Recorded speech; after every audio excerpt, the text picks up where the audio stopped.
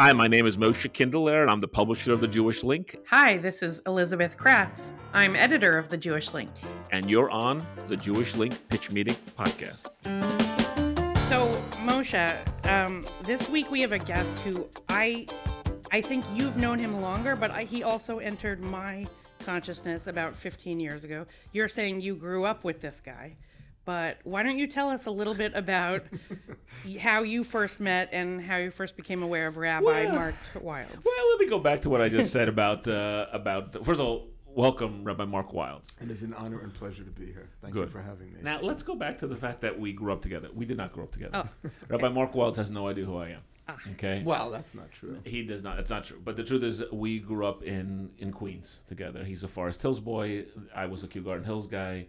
And if you know that, basically there's a park that separates Kew Garden Hills and Forest Hills. It's Flushing Meadow Park, and you know, so there was a divide between the two communities. Ooh, okay? Like the tracks? Is it like the railroad tracks? And I don't think it exists today, but there was a sense of like, you know, you grew up in a Forest Hills that was maybe a little stronger. It's a different community today. Kew Garden Hills is still a strong community, but again, it has a different flavor today. And everyone went to like basically only like 2 or 3 schools, so everyone kind of knew each other. We all went to the same camps. It just wasn't as big, and so I've known him longer than he knows me. Right. Okay. And the truth is, actually, I actually got to know him better only because when I was many years ago, from '98 to 2000, I was at Fifth Avenue Synagogue, and I had the pleasure and privilege of spending many mornings with his father, Leon Wildes. So that's actually where I actually got to know your father a lot better first. We spent a lot of time. My dad always, my dad was for over 35 years a professor of law at Cardozo, and he's just a mentor type. Always liked, assistant rabbis, take them out to lunch, try to be connected, help them out. My dad's a nice, easygoing balabayit. He liked you very much when you were there. Yeah, so it's funny. Your father's a very, very dignified, very, very special person, and yes, he did take an interest in me. I think I may have disappointed him, but that's okay. He really wanted me to go to stay in the rabbinate. Mm-hmm. I do remember him getting on my case about that. Hopefully he'll forgive me. That's funny. He didn't want me to go into the rabbinate, actually, because I was his son. I think because he saw me. That could be. I'm just kidding. He's been very supportive. It's funny because your father's very understated, but he always loved to tell me, Elizabeth, and we know this also from Michael, your brother. He was always very excited about some of the clients that he had. Celebrity clients. Yoko Ono was someone who. Well, John. And John and Yoko, John Lennon was Wildes and Weinberg. His family firms. Yeah, I met him on my 9th birthday. John Lennon. Yeah, that's cool. He told me it was my birthday, so he said, "Happy birthday, Mark. You can have your dad back now." Oh. Because for 5 years, it's all my father did. Wow. Basically, yeah. That's for another conversation. Yeah, that's another conversation. But let's get into. You're like mic drop. So Rabbi Wildes, as you know, in many ways, you're here because you built something really special. I love. One of the things I love most about the paper is that we get to cover, we get to write about, we actually get to feature. We actually have you in the paper as a Torah writer, but at the same time, I look at you as a community builder. Okay, you've really built a community at MJE, which we just said, we were saying just before we started. Elizabeth, what was that phrase you said? I was going to say, if MJE didn't exist, it would have to be invented. Well, I appreciate you calling it a community because it's exactly what I set out to do. We are in our own little Orthodox bubble, and we have a very vibrant, beautiful community, whether you're in the more modern part of it or the more Haredi or somewhere in the middle. It's unbelievable how little of this exists outside of our world. There's literally almost no community left outside, at least for young Jewish people that are not affiliated. So, and I would say it's probably to this day, I love to believe people are coming because of my brilliant classes and books and writings. But they're coming for community. They're coming to belong. They're coming to, be acknowledged, to identify and to learn more about their Yiddishkeit, obviously, and to grow spiritually. But they want to matter to other people. And Manhattan can be a lonely place. Yeah, that's for sure. So one of the things that we've consciously been doing at the Jewish Link is leaning in to the experience of the Manhattan community member because we started covering Manhattan about 2 summers ago, I guess, when during the summer of COVID, when we expanded into Manhattan. And we realized consciously that the singles experience from an Orthodox perspective can be very lonely and isolating.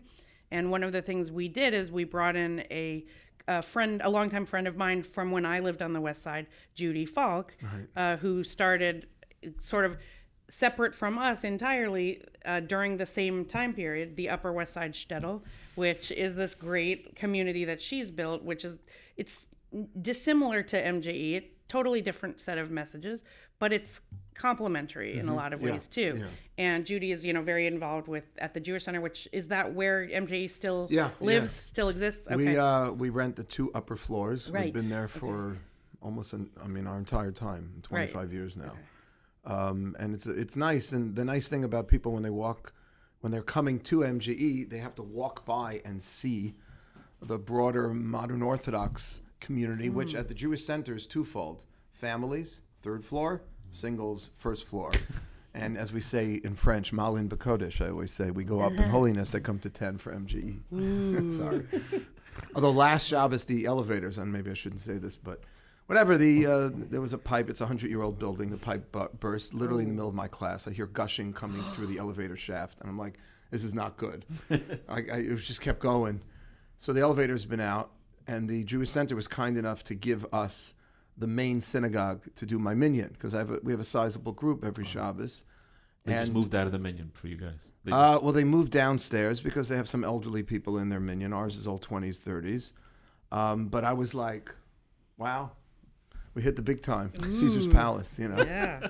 Did your chazan wear the hat? No, we didn't do that. The didn't, tuxedo? All the pomp and circumstance. Right. They don't still do that, do they? They have to wear. On Listen, Yom Tov? I mean, you didn't have to do this at Fifth Avenue. No, okay. So at KJ, I used to wear a bowler every Friday night and a top hat Shabbat morning, and it was a point of contention.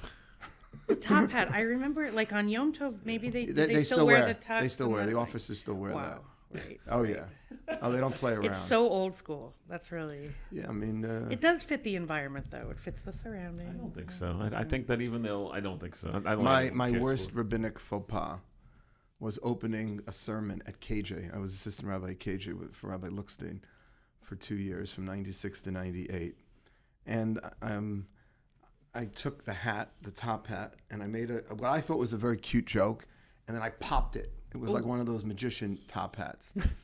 That's like the worst. And I was waiting for like such a response. The place was packed. There were hundreds of people. Crickets. Ooh. And I looked back. Rabbi Luxin was sitting there, and I looked at him, and he's like, "You just buried yourself, man. Deal with it." It was nothing. It was no recovering. But anyway, yeah. It was bad. So you had to move all the way across town. Yeah, but West Side's a little more chill. Right. Yeah. Right. Yeah. But you're not only on the West Side, though. Where else? So we have an East Side base. I started MJE with the West and East Side at the same time, which is Fifth Avenue for many years, and moved uptown to KJ. So it's at KJ now. And our downtown is at Deret El, which is on 29th between 3rd and Lex. We call it downtown. It's technically Murray Hill, which, by the way, just interesting to note, has always been a sweet spot for our outreach. I mean, there's some simple reasons for this, but this trajectory of young men and women, Jews, graduating college and moving into the city, so many of them move into Murray Hill. Yep. Right. There's buildings there with pop up another wall, 3 or 4 people in an apartment. It's a little more reasonably priced. So we've been there for 15 years. I started that about 10 years into it. But I started MG simultaneous West and East. And Rabbi Roth, you should live and be well, was exceptionally kind and inviting to us at Fifth Avenue. Yep. And the reason we were at the Jewish Center and the reason MG is still MG and started MG was because of Rabbi J.J. Schachter, who's my mentor and teacher. He was the one who invited me in August of '98. And he was, like I like to say, my blocker for the first couple of years. Anytime I had an issue, Rabbi Schachter just used his incredible brilliance and clout to pave the way and establish us. So when people say, how did you come into existence, I give him my dad, George Rohr, and Rabbi J.J. Schachter. I would say, are the people who really helped me start this whole thing. Wow. I have a lot of hakaras hatov to them. And you were mentioning before that this all started even before. You said you were doing this in the Forest Hills Jewish Center, which I don't remember as a Queens guy. So tell me a little bit about that. So I was Queens Jewish Center. I grew up there. I loved Forest Hills. It's before the Bukharians came in, took over. We liked the Bukharians. Nothing bad with the Bukharians, but it's a pretty thriving modern Orthodox community. My family was very involved in the shul. Yep. My grandfather, blessed memory, came from Germany, and he was on the search committee for Rabbi Grumblatt, a blessed memory, who was there for so many years. And I was in Smicha in YU, but I was in Smicha in YU like a lot of people are, just to learn. I was on the law trajectory, and I had a pretty serious, definitive goal about getting a law degree. I was enrolled in a master's program, international affairs. I was going to save Soviet Jewry. I had this whole plan before they all got out, killed my career goals. And I was in Smicha just to learn. I was very devoted to my Rebbe, he should live and be well, also Rav Parnas. And I just wanted to stay in his shiur longer. And YU didn't let you do that. Yes. You got to be in a program. Yep. So, I did, you know. So. I am, Mark, we tried the same ground. Right. Yeah. By the way, my son this week just started YU Smicha, and he's in the same situation except with computer science. And they also don't let you float. You got to be in a program. So I was in that, and I was going to just not get the smicha, because in order to get it, you have to do a shimush, like an internship, apprenticeship, and I don't want to do that. That's for the people who really want to be rabbis. But somebody convinced me, and he's like, Mark, it'd be nice to have the degree hanging on the wall. You put in 3 years, just figure out, do some internship. You could probably do something at the Queens Jewish Center. So at that point, you still were kind of planning to join the family business? Oh, yeah, Or, 100%. Like, okay. So like in your 20s, before you... I was 22, Wow. 23. I was already in... But Yeah, I was already... you went to law school. Yeah, I went to law school. That's what I thought. Oh. Okay, he is a lawyer. He's a reform lawyer. Okay. Recovering lawyer, right. Right. Hi, I'm Moshe Kindler. I'm the publisher of the Jewish Link and also co-host of the Pitch Meeting podcast. And the truth is, we need your help. We need your support. We don't need your support. The truth is, we'd love for you to partner. If you like listening, if you like watching our videos, our downloads, if you like watching our podcast or listening to our podcast, consider joining us as an advertiser or a partner. We have a lot of great ads and a lot of great advertisers in the weekly print paper, but we'd love for you to join us on the Pitch Meeting podcast as well. Thank you.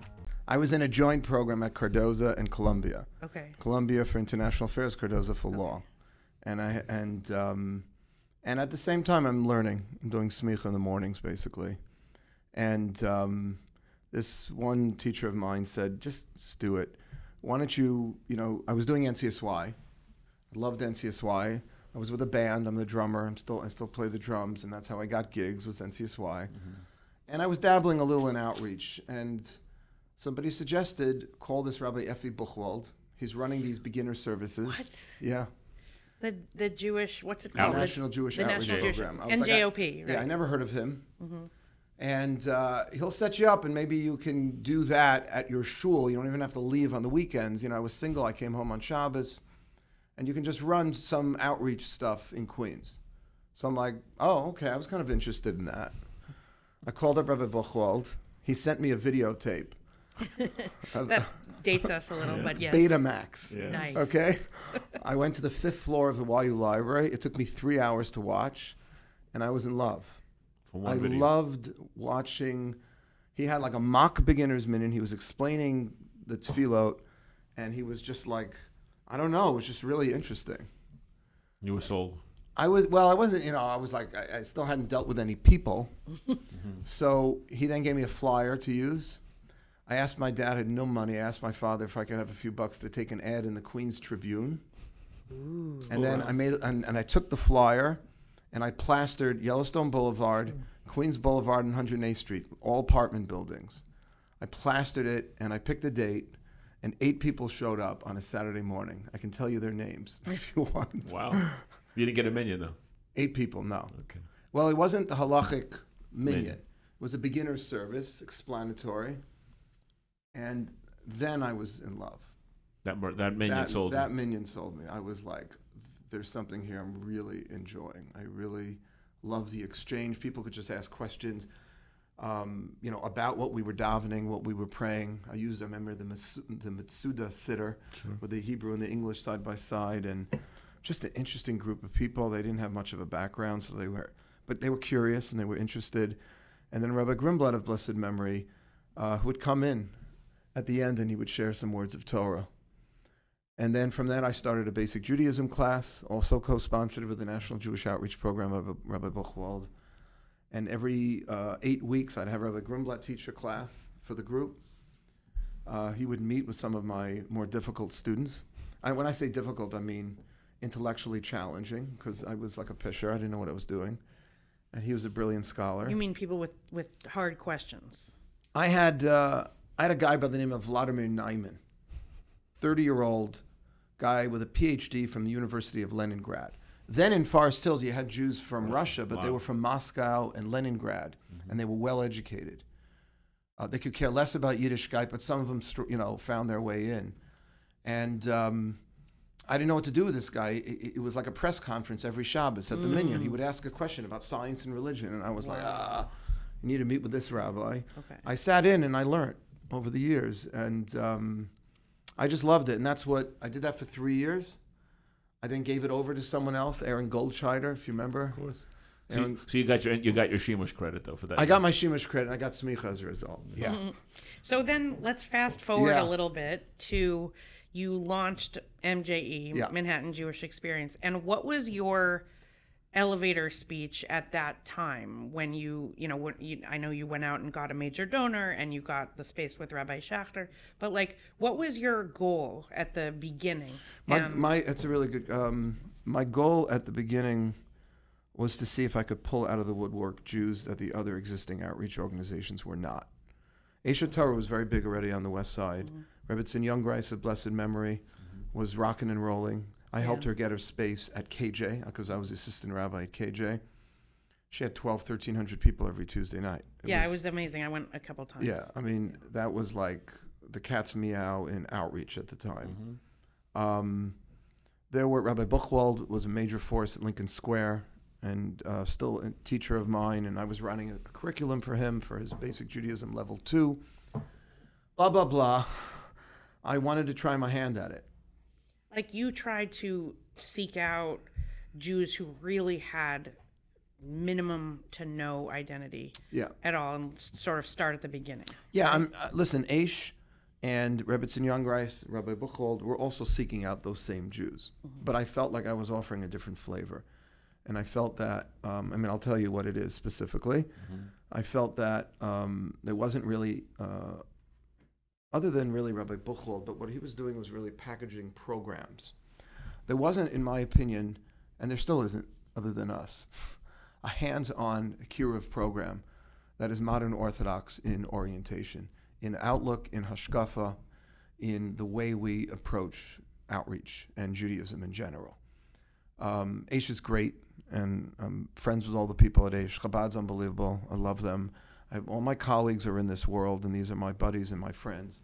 But they're different, and there's a different hashkafa. I drank the Kool-Aid at YU. I actually believe in Torah Mada and religious Zionism and more openness vis-a-vis women and Torah education. And I felt that wasn't being presented. Most of kiruv tends to be more Haredi. It's Haredi light, so it can be effective, but it's Haredi in its orientation, and it produces a certain type of Baal Tshuva as a result. And I think also something that distinguishes your program is, I got this sense from the few years that I was on the West Side, and it happened on a couple of your programs. There's sort of a sense that you guys are bringing people together, creating zivugim, without throwing it in anyone's face.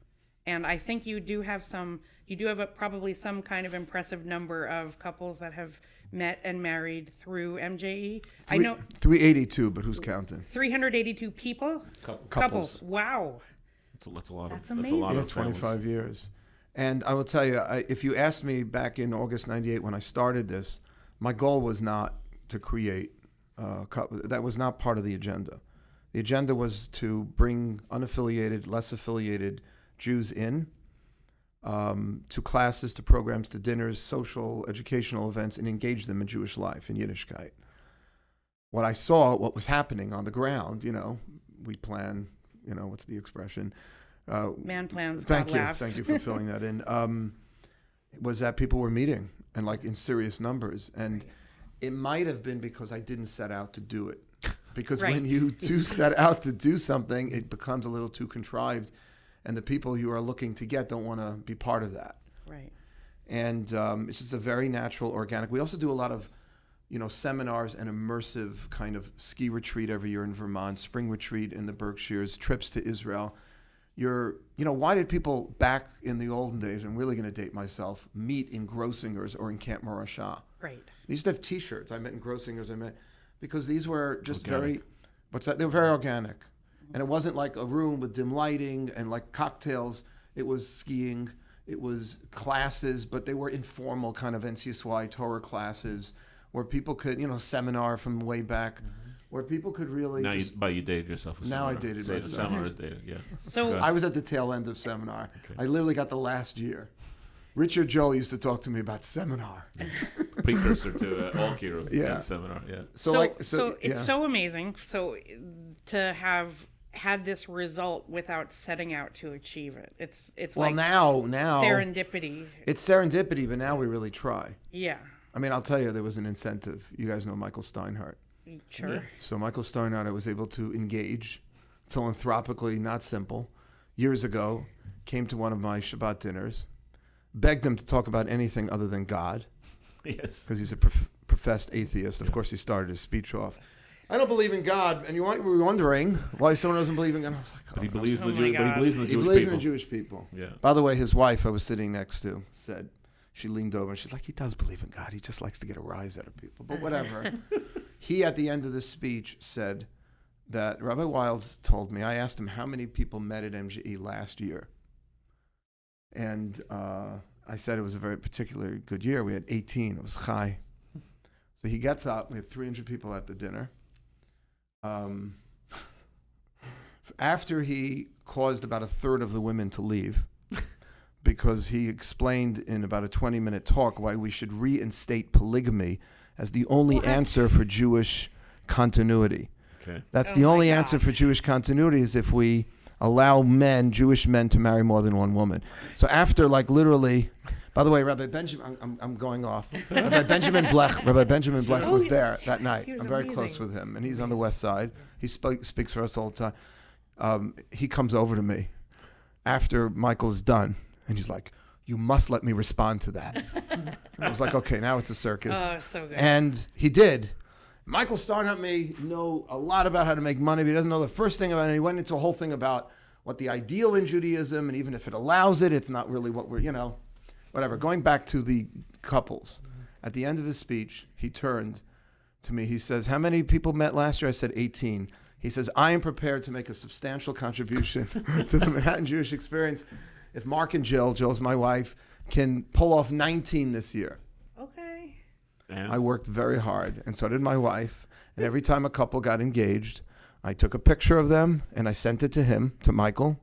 I said 12, 13. And then we had an event where all 19 couples came. Oh my God. And we had a big cocktails on the roof. We ran a program called The Mencha and the Meidela. Don't ask.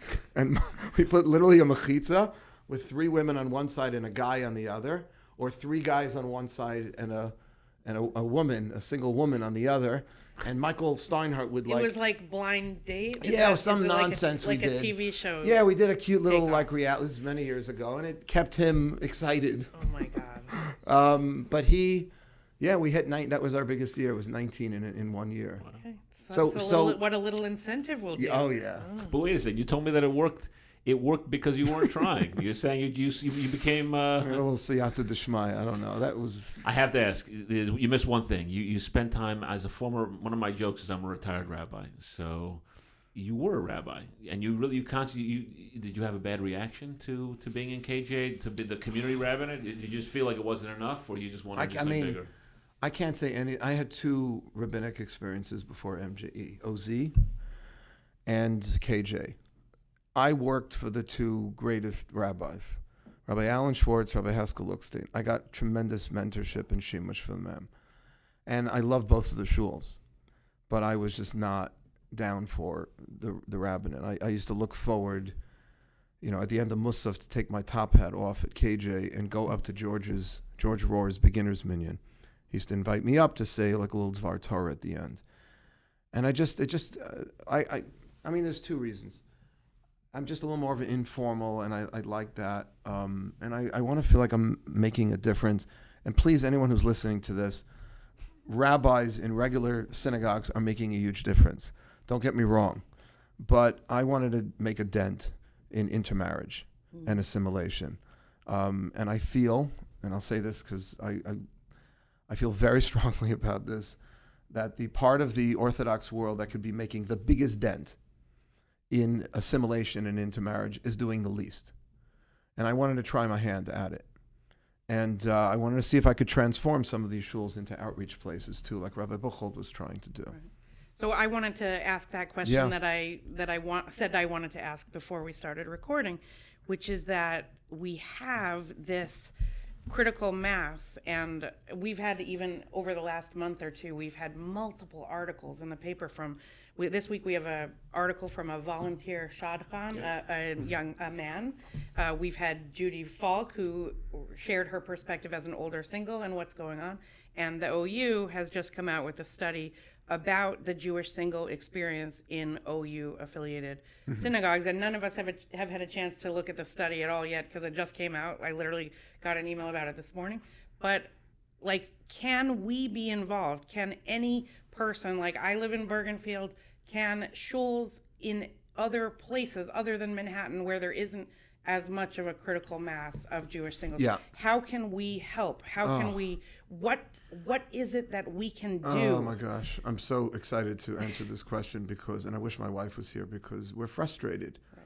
What ends up happening, both in terms of kiruv and shadchanos, is that because there are so many unaffiliated or less affiliated Jews living in Manhattan, and because so many singles move to the city, it's then left to the handful of rabbis that live in the city to sort of fix these problems, when most of these people did not come from the city. Okay, and in the Orthodox community, they're coming from the 5 towns in Teaneck, and they're coming from everywhere else. Los Angeles, they're coming from all over the world, from South Africa and from England. And there isn't a concerted, organized effort to deal with the facts on the ground, the large numbers of less affiliated Jews and observant or non-observant singles living in Manhattan, because it's all of a sudden a Manhattan rabbi issue. Why? Because we happen to live there. The numbers are staggering. And there aren't as many, obviously, in Teaneck or in Englewood or else, because these are more suburban, family-oriented places. So the singles are going to gravitate to the city. I mean, that's how I met my wife. I was a single on the Upper West Side.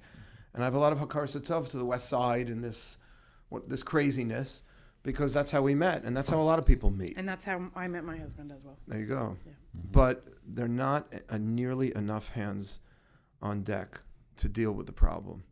The rabbis are overwhelmed. There's two problems. There's the modern Orthodox young adults who in theory, you don't really, that's not who you're, these are people who grew up with 12 to 13 years of education. Yeah. And in theory, we should be trying to keep them committed to the religious community, but that's not who you're really targeting. Those guys aren't showing up in the beginner's minyan necessarily. I would say 10 to 15% of my minyan is that population, pretty consistently. I just had a meeting at the OU about this because they want to do something, as they should, as we all should, because we're losing a lot of our, and you and I, when we went to college, okay, if you got into Princeton, Harvard, and Yale, you probably went, and maybe you didn't go to, to Queens or YU. Mm-hmm. But nobody went to Maryland or Binghamton or any of the SUNYs. Right. And now we are. Now there's JLIC on those campuses, which is great, but a lot of people are losing a lot of their Yiddishkeit, in my opinion, in those years, notwithstanding the great work that Chabad and JLIC does. And then they come back to the West Side or the East Side, which has become much more populated now from singles, or Murray Hill. They're all over the city, and there's not enough people engaging them in Jewish life, both from a Yiddishkeit perspective and a shadchanos, matchmaking perspective, and they go hand in hand. Because if you're someone's Rebbe and they're single, you're someone's teacher, you're their mentor, you're going to try to fix them up. And if you're not, you probably won't.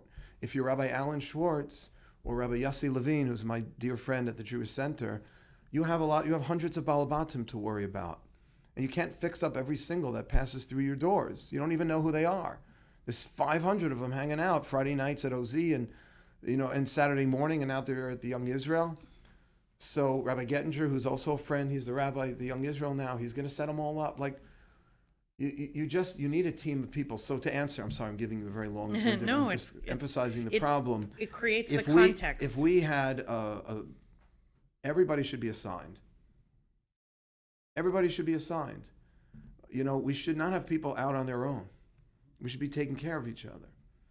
And maybe you don't need one person, but like, I always say this also, young couples who are getting married, if we could institute something within the first 24 months of any Orthodox couple's marriage, that they once a month have to fix somebody up.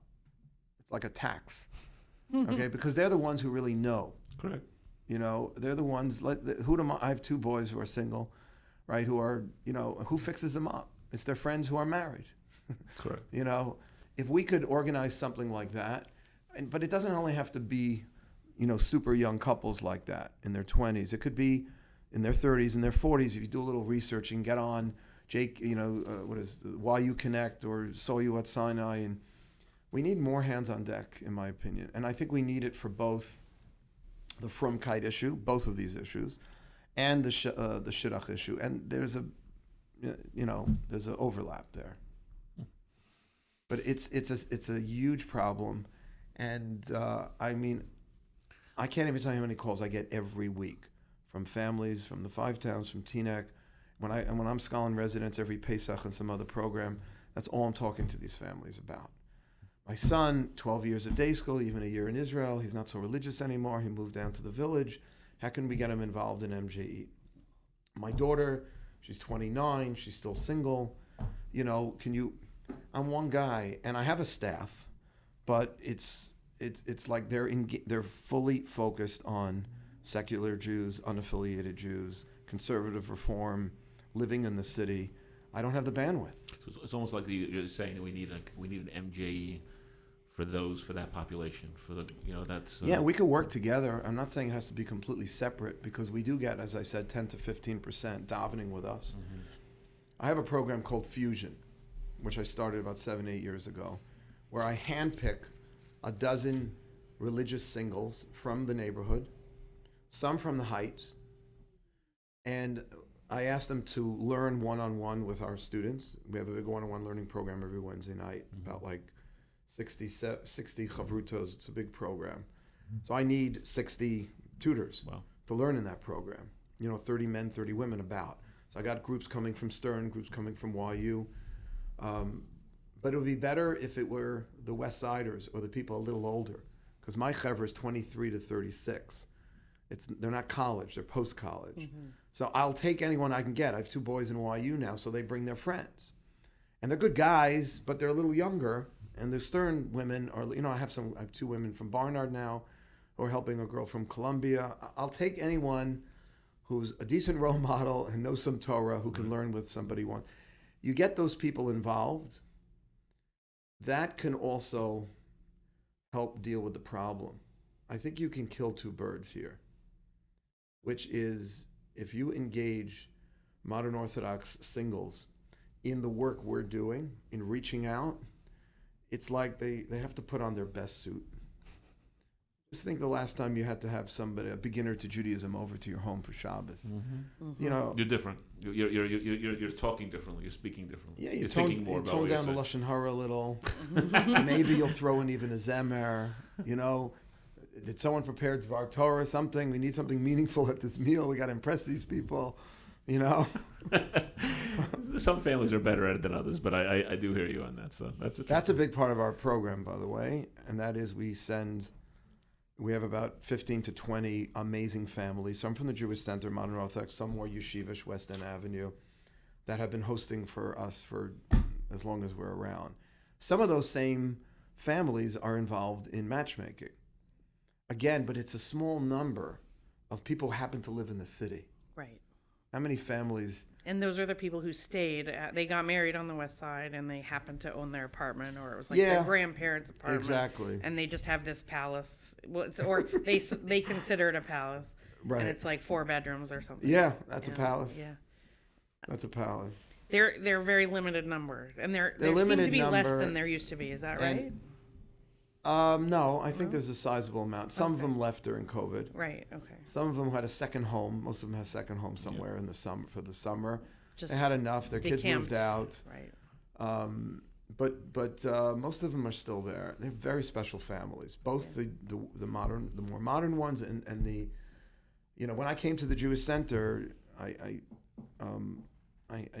gave Rabbi Schachter the membership list and I said, please circle all the names that you think would be good to host our students.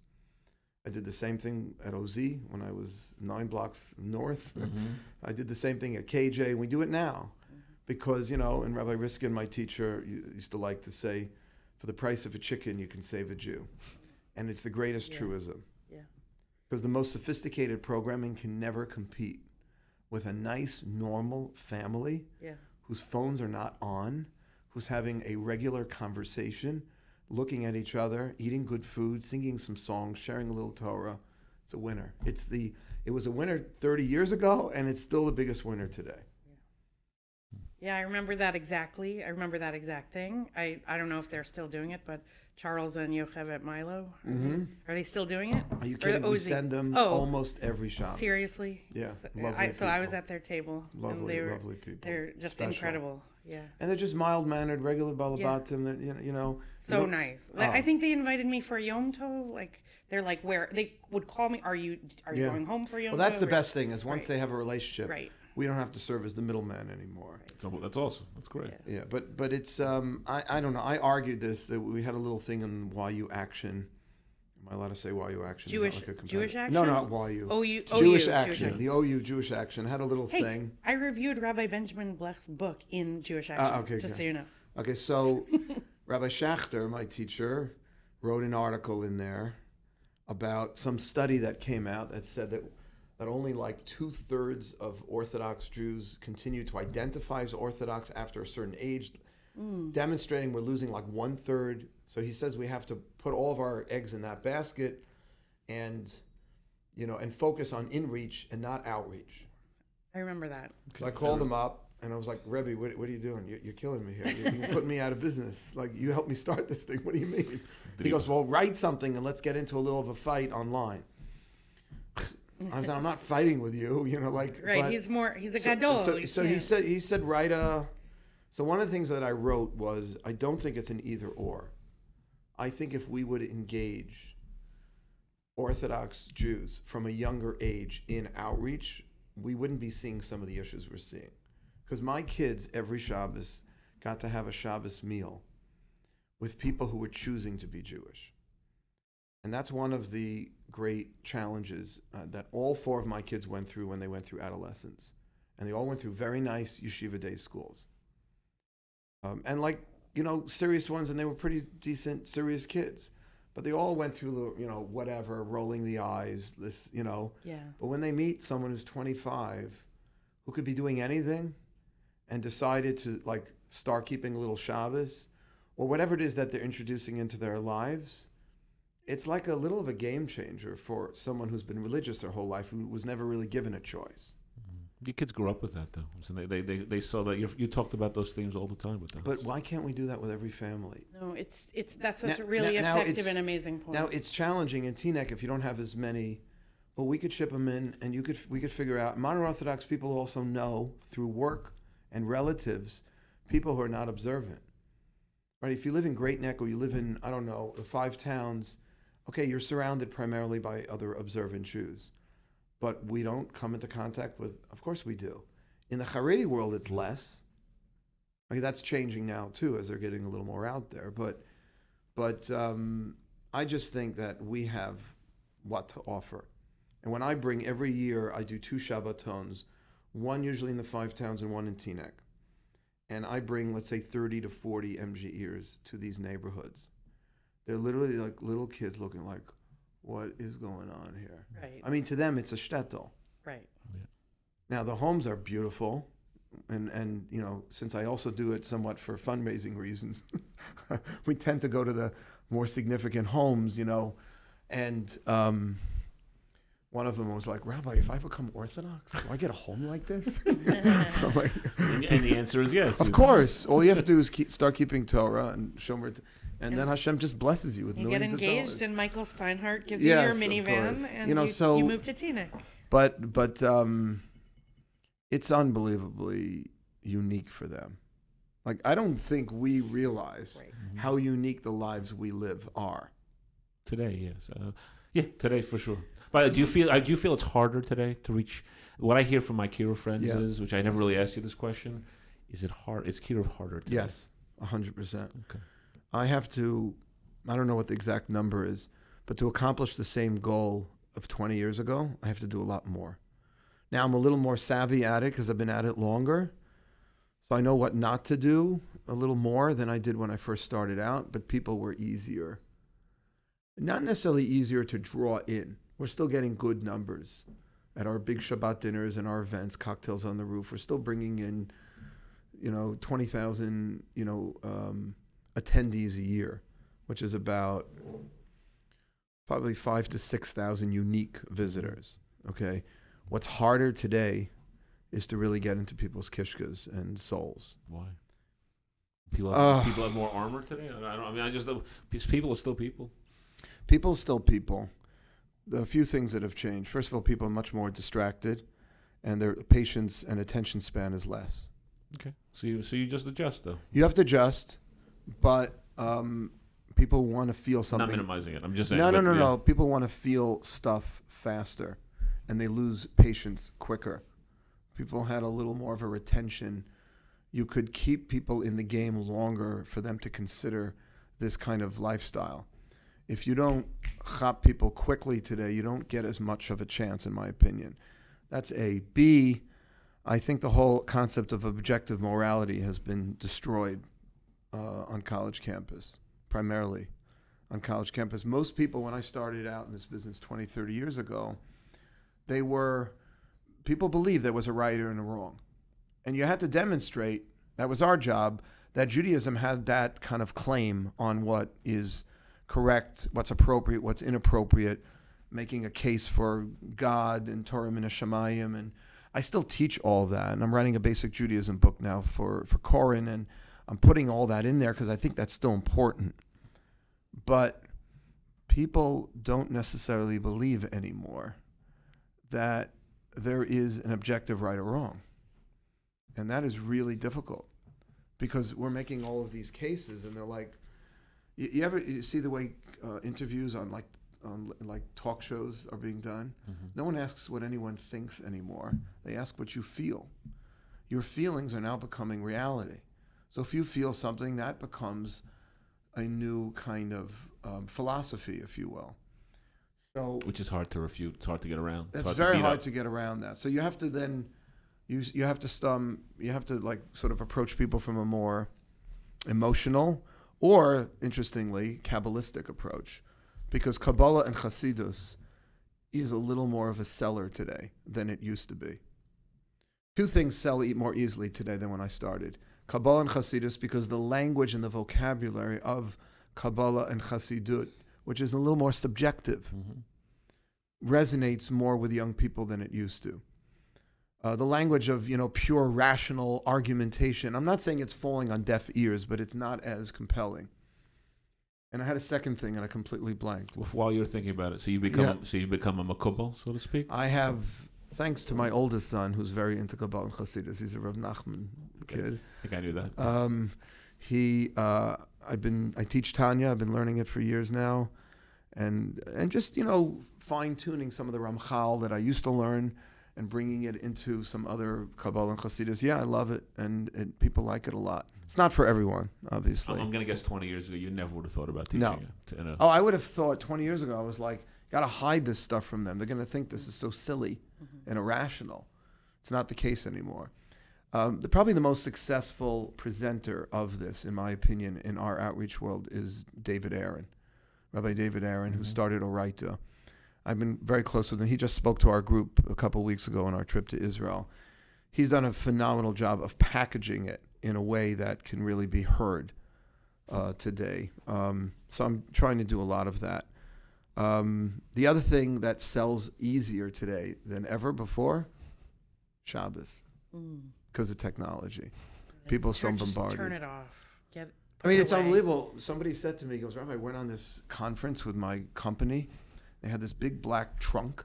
And before you went into all the sessions, you had to take your phone and dump it in the trunk. And some of the sessions lasted for a few hours. I said, what was that like for you? And he was like, felt like a little like Shabbos, like what you're doing over here. I was like, oh, brilliant. You know, so all of a sudden we look really smart, you know, because we have a technology detox every week. And I think if we play that stuff up, you know, not to overdo it, but if you play it up, I think those are ways of packaging what is even more meaningful, I think, in the eyes of less affiliated Jews about Yiddishkeit today. But it's harder. It's just harder. I'm not feeling it as much because I'm ground zero. I'm like on the front lines. I think the people in Kiruv who are feeling it more are the yeshivas. Because to get somebody to go off and learn in yeshiva is a Herculean feat. And we've always been able to do it, but the numbers are less. I have any given year a few guys, a few girls, young men, women that are learning in yeshivas in Israel. One of my issues is that they're all a little more to the right also. And I love them. Meaning, what age are they and They're in what their yeshiva 20s. do they go to? They're in their 20s. The popular ones today are Aish still, Machon Yaakov, Machon Shlomo, Chappelle's. That's basically, you know. You're actively trying to send, like if you have a success story, like they're spending 6 months a year in Israel. If you can. Yeah. Because no matter what I do in Manhattan, I'm still limited in my ability to really, you know, hit somebody over the head in a very powerful way with Yiddishkeit. There's nothing like yeshiva. And there's nothing like that full-time learning. Waking up in the morning and davening, eating something, going back to learning. It's, you know, it's a game changer for our community. It's no different for Baalei Tshuva. Now, most of the people who've become observant over the years with MG have not gone to yeshiva. And we figured out a way of carving Jews without it. But it's not the same. And people will tell you, you know, my wife is a Baalei Tshuva, and she went off to study and learn, but she was limited as to how long she could do it. And she, to this day, and we spent our first 10 summers of our marriage, me learning in yeshiva and her learning, and always saying that if she could have just have had that full year, you know, we're married 28 years. Still regretting. You know, there's just, it's a game changer for no other reason than it works for our chevra. And so, also bringing it home about the, changing the topic slightly, about the married couples from MJE that live in Teaneck. Yeah. I know some of them, almost all of them have congregated at Keter Torah. I didn't know if you knew that. Many of them. And not all you of have them. what time of the year do you have an We do a MJE? Shabbaton. I'm very close with Rabbi Shalom Baum. But I've also done Shabbatons with Rabbi Neuberger, also with at Beth Abraham, and also who made Aliyah. Rabbi Przansky? Yes. Oh, okay. He's wrote Rabbi a few books, Przansky. by the way. Yeah. He made Aliyah. So many of our He was, have by made the Aliyah. way, he was amazing. He used to teach for us all the He's time. great. Well, what's interesting about him, and I can see, is that first of all, he's interesting and he speaks his mind. And He speaks his mind, and we had issues. And we had issues. I personally didn't have any issues, but some of my students who are a little more on the left, who read some of his articles, were very put off. And at some point, it became an issue for us. That's the age we live in today. I didn't even discuss that as another issue. You know, sort of, we don't really get the hard left. The hard left is not coming so much. So I don't get but I'll tell you what I'm starting to get, like the light left, the weak left. Well, most of our students are left of center, because they're 20s and 30s, and if you're not Orthodox and you're in your 20s and 30s, you're a liberal. Sharing your pronouns. Yeah, but you might not be like, I've lost your mind. You know, everybody thinks that there's a spectrum, and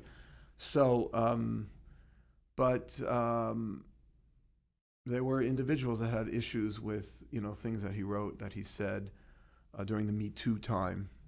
And even though I didn't really, in substance, disagree with anything he actually wrote.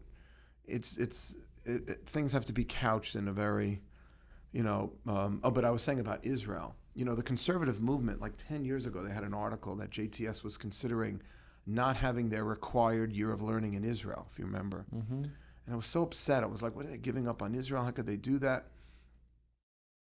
And then for the first time this past summer, we have 2 groups that go to Israel, and the fellows who are learning with us every year, we named the program for Rabbi Lam, Zichron Livracha, because he was actually involved in it in the last few years of his life at the Jewish Center. And they saw on the itinerary, we're going to Shiloh, we're going to Hebron, and so I met with a couple of students, and they were like, I understand being afraid. We always had that issue. And I give them we use a bulletproof bus, we have a madrich with a gun, with a neshek, and it shouldn't be a problem. But if you're still nervous, we understand. You can just stay back at the hotel and go shopping. That's always happened. People are just nervous. I had a girl in the other trip this year, no ideological issues, but just didn't want to go. We were already in the gush. We went to the winery, and we were going to go further, like to Hebron, and she didn't want to continue on. But for the first time, I had students who had issues with it, moral issues. How could you go? Isn't that Arab-controlled territory? Isn't that what we took back in '67? Isn't that contested area? I have friends who are Palestinians. I told one woman, I was like, okay, I understand, as long as you don't think there is a moral issue, because I don't think there's one, and we could talk about it. Just don't post it, so your Palestinian colleague at work doesn't see it. So we don't get into a whole fight with her. But you should really be at least equipped and know that we wouldn't bring you to an area where there's a moral issue. Why would you have a moral issue going to Shiloh or to Hebron? I don't. And I don't consider myself a right-winger at all. I like to believe I have a perspective on both sides, but I come out on this side for this reason. And I sat with her and her mother for an hour and a half. She still felt uncomfortable. She didn't come. And I respect it. I understand it, but it's a shift. It's a shift. Now, having said that, I'll be the last person who will say that we need to take Israel off the outreach, arsenal, as a quiver. And like Israel is still a game changer. The birthright trips, I'm not saying I love everything birthright does, but the concept of bringing people and turning them onto Yiddishkeit by Israel is still working big time. I think follow-up, is a big problem. Yeah. You were involved in some of the birthright follow-up stuff. And MJ was involved, right? You were a host, I think? I tried. They're just, they have left it to everyone and anyone to do it. So, when you leave it like that, it just doesn't get done. So, please don't misunderstand this. I love Birthright. I think the work they do is holy work. But I just feel like for $120 million annual budget, they should be doing some follow-up, or at least engaging us to do so. And I've been very frustrated for many years, I can't get the lists, I can't get this, it just doesn't happen.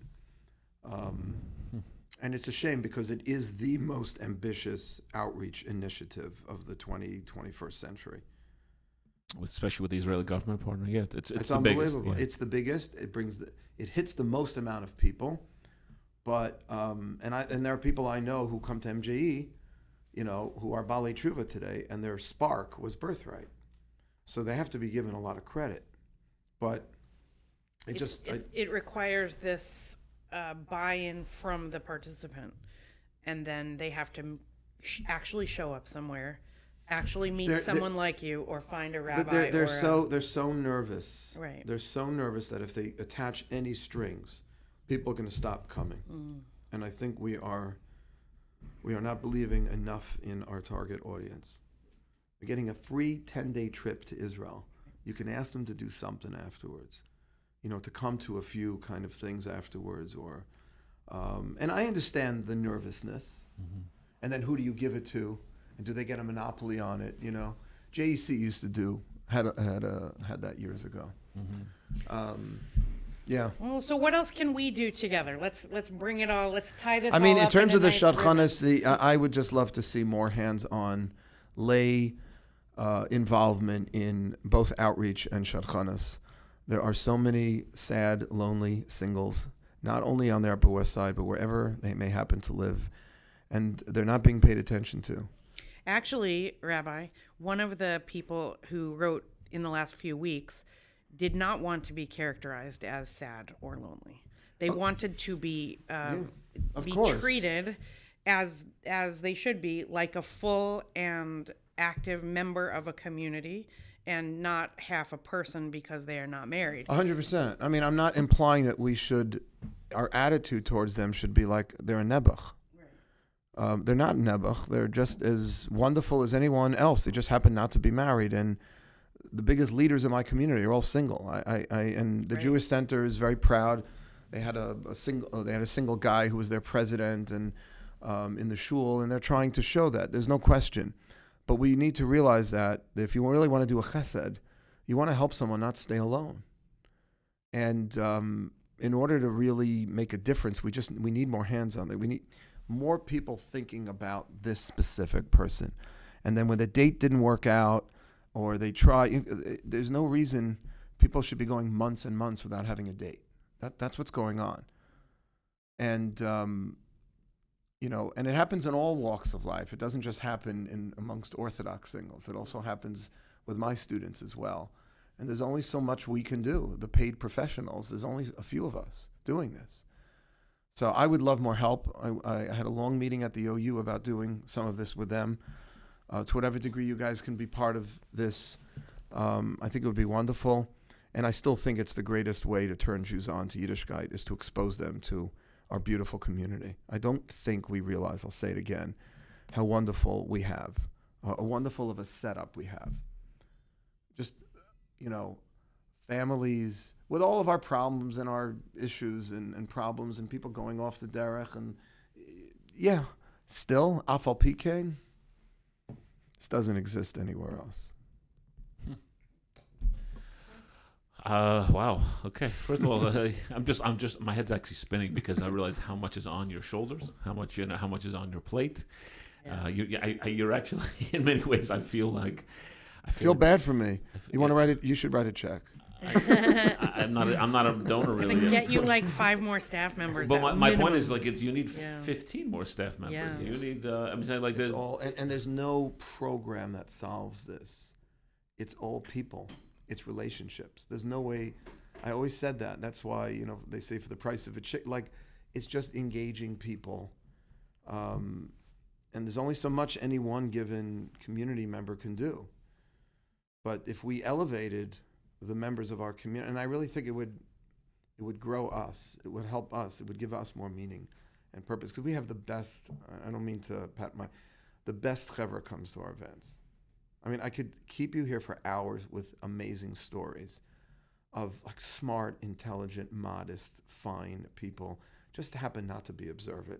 They just happen to grow up in a Reform, conservative, or unaffiliated home, and they're just great, and they're off the radar. We don't know they exist. They're just going to work in the city or wherever they live. A lot of them, live in Queens or Brooklyn because Manhattan is so expensive now. Jersey, by the way, Jersey. Jersey. Hackensack and Fort Lee, by the way. I was going to tell you. Fort Lee. I'm getting a good number from Fort Lee. I'm waiting for you to start something in North Jersey. Seriously. I would love to. I wanted to do something in Hoboken because there's tons of young people. And Hoboken. They take the path and come across Jersey City. Yep. Mm-hmm. I know. I'm waiting for we're waiting for Hackensack. I'm saying all these communities are all future growth territories for you. So. Yeah. I guess I'm going to leave off with a bracha. We're a few weeks before Rosh Hashanah, and I just want to say that I hope that when we speak again in a few years, that you will feel that you have been able to keep making a dent. You said you started wanting to make a dent. We see you've made. I think in the paper we see you've made a dent, and let's hope that dent grows, continues over the next. I really appreciate it. And by the way, I wanted to give a plug. I don't know when this is coming out, but. I have this 40-day challenge. Oh, right.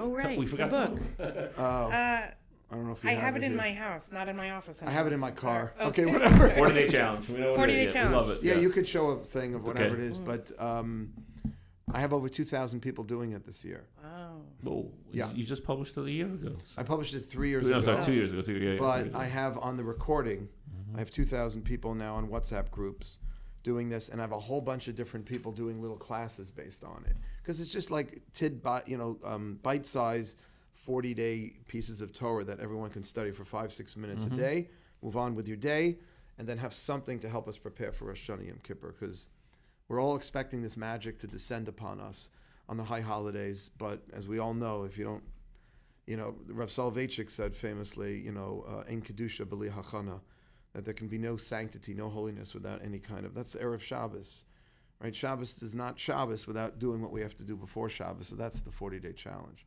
Little plug, shameless plug. No, It's okay. it's great. Shameless plug allowed. Really enjoyed reading that, and it really did advance some of the ideas that just bungle around in my head, before the Yom Tovim start. You coming out with another book? Are we going to do 80 working- days, 365? What are we doing But next? the beginner's guide, the Koran, The Koran Koran book. thing is a very big project. It's taken me forever Wow. because it's like these massive topics: God, Shabbat, Chesed. So it's like, but it's the first part is going to be ready soon. So Amazing. Thanks for being with us. We have a Thank lot you. of admiration, I think, for what you're doing, and I think we've left this conversation feeling that you're very, very understaffed.